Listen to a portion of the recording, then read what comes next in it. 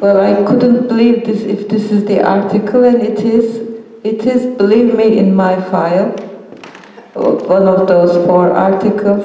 The prosecutor says, here I make PKK propaganda, in this very article. Can you believe the absurdity? This is Faşizm Güncesi bugün. Just maybe the title, Fascism. And he seriously says, I'm doing PKK propaganda in this. It's where? There is nothing even about, politics almost, except the very last sentence, to live in the days of massacres or something like that. And this is the article that is one of the main evidences against me. Yeah. Shame on them! Shame on them! Shame on them! And I had to defend this in the court. I mean, and even the judge was surprised. I said, look, I can't understand where is what is the illegal in this article. And it was very funny, actually. Another article, the prosecutor has cited, actually I think they took it off the indictment later. They were so ashamed. They changed one of the... there is a line from T.S. Eliot, and I defined as, I said, look, this is not my line, my sentence. It is T.S. Eliot. It's a poem, and it's about the cruelty of mankind. It's not the cruelty of Turkish soldiers. Yeah, they were saying I was offending Turkish military, and it's very well known from Wasteland.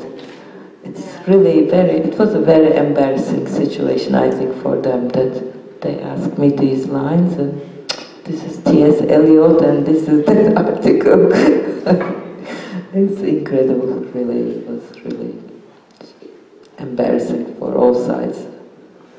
And there was one article, they said, I think maybe this one, for this Fascism Güncesi today. They said I'm criticizing the operation on PKK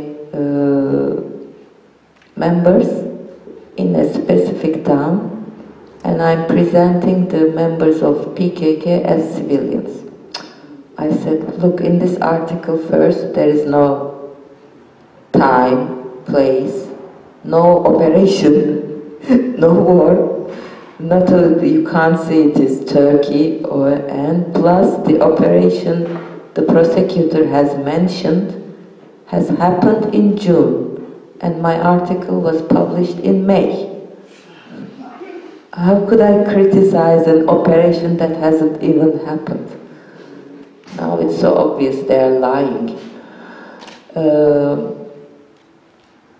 But of course in Turkey, recently a journalist and a parliamentary of Social Democrats was sentenced to 25 years in a court. He just walked in freely.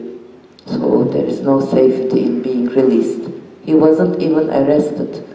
And they gave him 25 years and arrested him on the spot.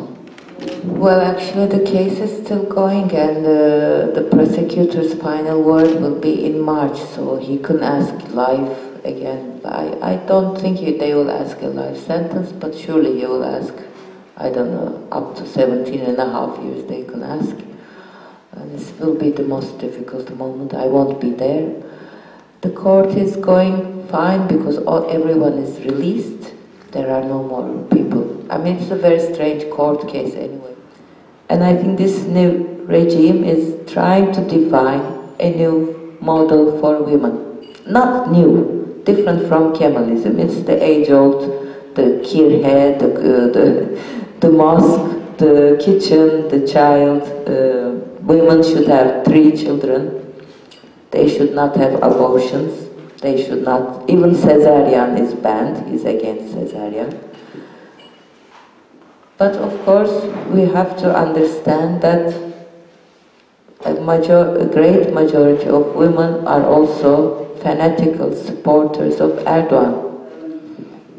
diese Frauensolidarisierung bedarf, besonders aus diesem Raum her, freilich eine große Sehnsucht, auch für mich eine sehr stark politische Sehnsucht. Ich habe auch von Aslys Interviews immer wieder gehört, ja, besonders nachdem sie von der Gefängnis rauskam, wie das für sie wichtig war und noch einmal zu betonen war für sie, dass die besonders von den Frauen auch innerhalb der Inhaftierung, in der Gefängnis, unter Frauen diese solidarische Stimmung, ja, wie kraftgebend für sie war und auch von außen zu ihr. Also da gibt es freilich endlose Beispiele,